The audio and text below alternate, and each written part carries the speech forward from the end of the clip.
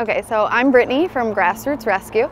I am the co-founder along with Karli Crenshaw. We have been doing this for 4 years in August. We are a foster-based rescue, nonprofit 501c3. Foster-based just means that all of our dogs are in homes all across Delaware. This is Oslo.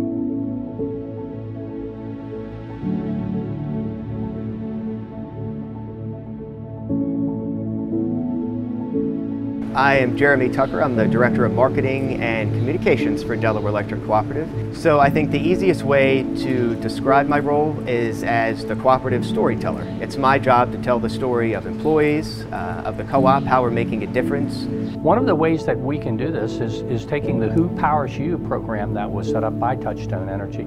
And we took some of our members and found out what they were doing for the community, and we actually highlighted a couple of them. We were fortunate enough to have a winner. We were able to provide them some additional funds, and worked out very good for them. In addition to promoting her in local media, local newspapers, local TV stations, online, social media, we thought it would be appropriate to provide additional funding to Karli Swope and her organization. So we gave her $1,000 that she thinks will go a long way towards helping other animals across the state of Delaware. My name is Karli Crenshaw. I am one of the co-founders of Grassroots Rescue. We are here at our Whiskers, Wags, and Wine event at the Culture Pearl Liquor Company. Since we've started, we've probably placed about 600 animals. Average about 100, 150 a year, depending. If we get litters of puppies, the numbers go up. It's something that's built inside of us, that it's just our purpose. It's driven by dogs, definitely, because it's kind of a thankless thing, but you can tell the gratitude from the dogs when you take them out of bad situations and then you see them with their families. It really becomes full circuit for us. We always need fosters.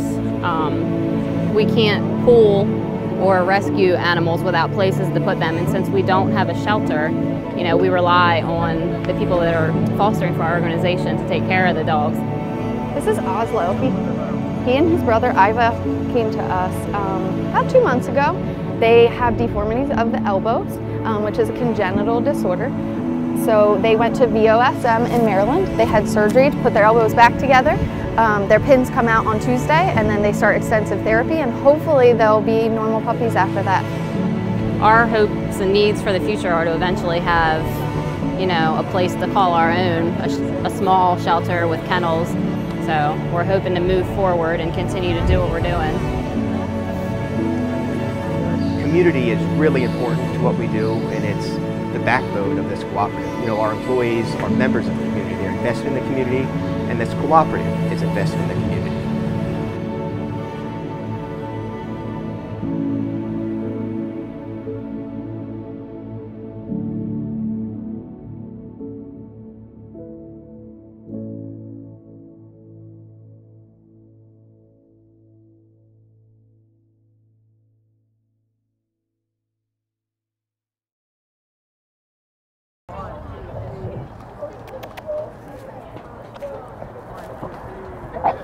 Oh, you mad? You mad? You done?